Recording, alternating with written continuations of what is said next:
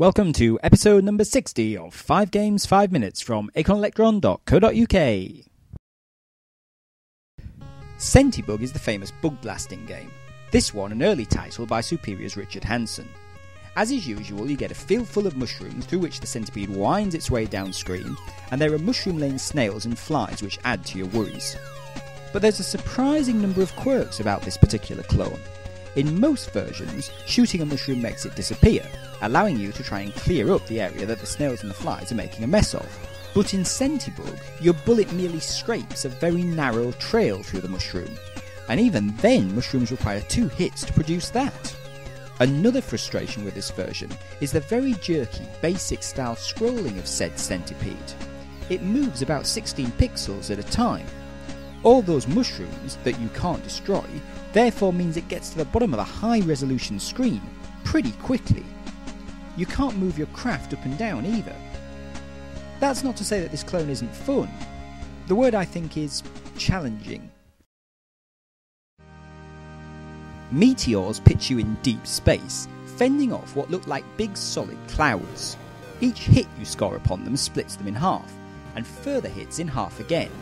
Each hit also has an effect on the size of the meteor. Meteors get progressively smaller and faster as you blast them. Finally, you're left with meteors about the same size as your ship, which disintegrate on a direct hit. All the action takes place on a single screen, which wraps around, so if you travel off the right hand side, you appear on the left hand side, and so on. Meteors has one bitterly unfair inclusion. When you clear a sheet, new meteors appear rather than drifting in from the sides. So if you happen to be in the wrong place, they kill you instantly. Apart from that, the rest of the game is simple but very playable. The high score table is also quite nice. Daniel Pugh's music demo world is a mega demo for the Electron. Cast an eye around BBC PD's music demos and you'll find Daniel Pugh is a name behind demo suites like Addict's Anthem, considered the very best one, and also the Funky Yuletide series. Music Demo World includes 26 of his demos converted for the Electron, although to play it on an actual Electron requires the seriously hard to find sound expansion cartridge. If you have it though, this is the perfect disc to show off with. On top of Addict's Anthem and Funky Yuletide, there are pop music demos that all feature lyrics scrolling in perfect time. To give a flavour of these, there are classics from the Pet Shop Boys, Taylor Dane, Eighth Wonder, Pebbles and Erasure. There's even the Peruvian Jungle Suite, which was Daniel Pugh's last release for the Beep. What's even better though, is that the disc includes a jukebox style menu. You simply choose which suite you want to listen to, press return, and each demo is played sequentially. It's really an amazing little disc, and highly recommended. RAVAGE is one of those games where you have a cockpit view of deep space, and a radar to locate the enemy spaceships. Blast them to increase your score. The main game is passable. Although the scrolling is fast and jerky, you find you're usually eager to either find ships or to get away from them, meaning fast scrolling is actually really not a problem. There are 2 types of ship which attack, blue ones and green ones. The green ones seem slightly more dangerous as they're smaller and launch more fireballs at you. Line up either of them in your sights and fire to obliterate them. The trouble with RAVAGE is that it quickly becomes quite repetitive. There's nothing really to do.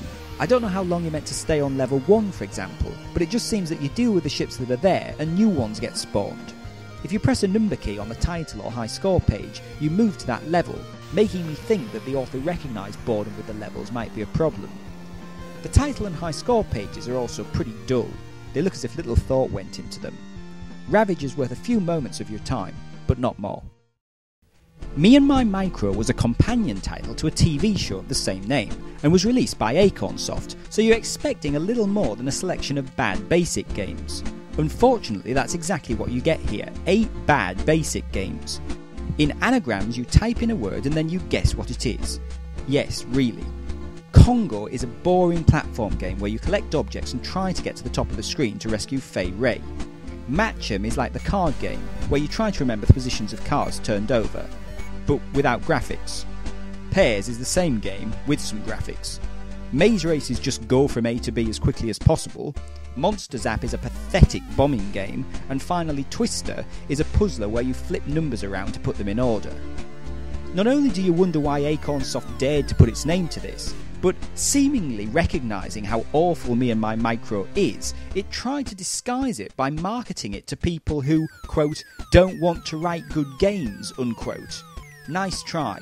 You can't polish a turd.